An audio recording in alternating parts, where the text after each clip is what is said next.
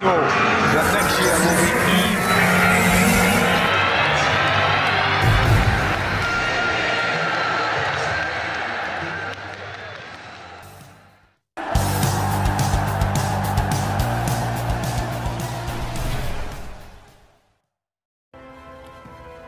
The Athletic, Manchester United agree personal terms with Leeds United's top January target.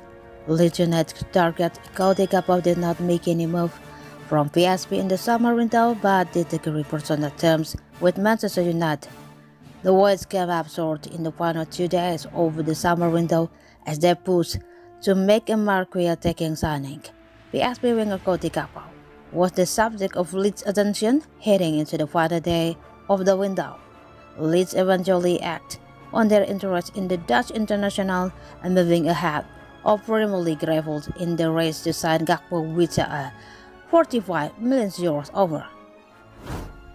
However, the winger stayed put on deadline day in order to remain in an uncomfortable position to give himself the best chance of being in top form ahead of the World Cup. Leeds currently weren't the only English club fancying their chance of signing Gakpo, with Manchester United also frequently reported to be keen on him. However, their interest went further than that, as the Athletic Lowry Weld revealed in a fan Q&A. The approach for Gakpo was real.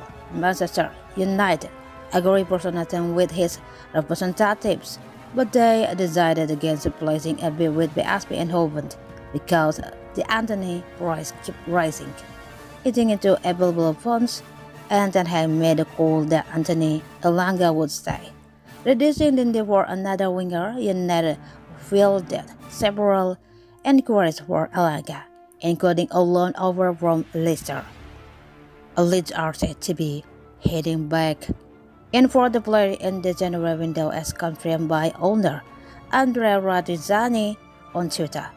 Gakpo is well worth a move to top 6 side, and it's no surprise that he would begin on a move to Manchester United given the Dutch connection forming there.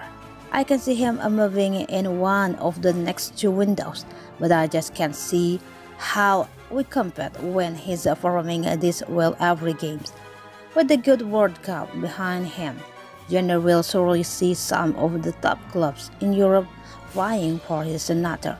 We can have confidence in our abilities to negotiate with him, but he's already proven that bigger clubs are keen.